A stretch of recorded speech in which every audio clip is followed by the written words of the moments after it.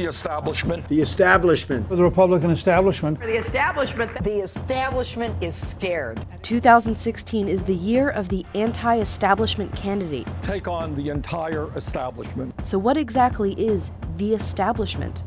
It's a way of thinking, and it's people with deep roots in politics.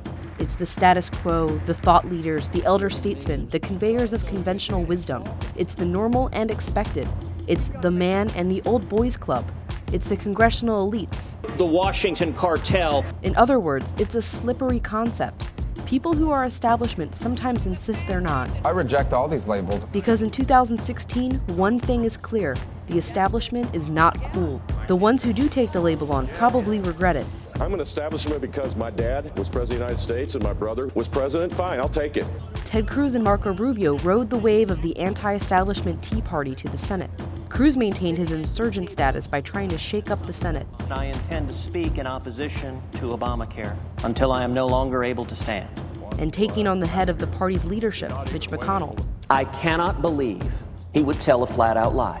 Rubio, however, has been accused of playing nice while in Washington, even working on bipartisan legislation, and he has become the so-called establishment candidate, especially as he continues to get endorsements from base Republicans.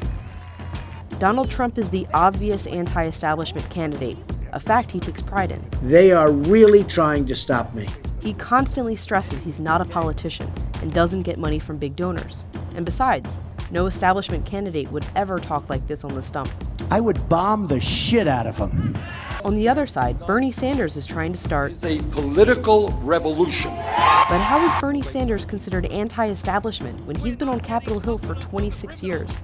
Because, of course, he's taking on the establishment, big money donors. We're going to not allow billionaires and their super PACs to destroy American democracy. His opponent, Hillary Clinton, is positioning herself as a middle-of-the-roader who will continue Obama's policies. In short, the ultimate establishmentarian.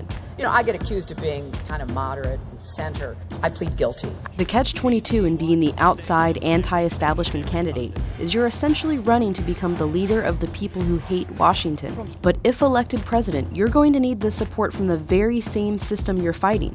And once you become the man, can you really rebel against him?